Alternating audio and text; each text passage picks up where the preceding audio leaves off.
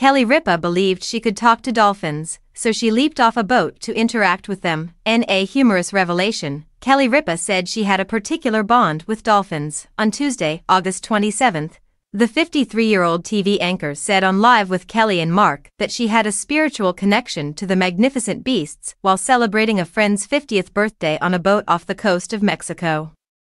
The party unexpectedly discovered themselves encircled by wild dolphins while enjoying sunset.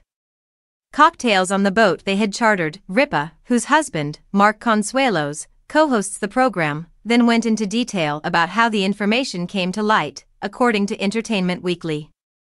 After doing the show in Miami, we visited the seaquarium, where I got to swim with the dolphins. We were doing a recorded exercise in which we spoke with dolphins. Ripa remarked, "I know how to talk to the dolphins.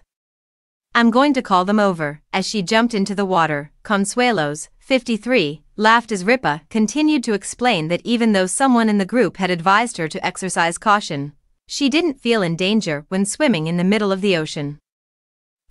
"Get back in the boat," our buddy Brian was yelling from the bow of the vessel.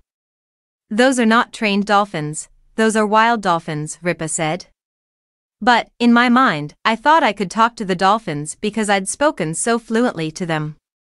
The pair, who were married in 1996, has previously spoken about their experiences with animals on the program. They have 2 boys, Michael, 27, and Joaquin, 21, as well as a daughter, Lola, 23.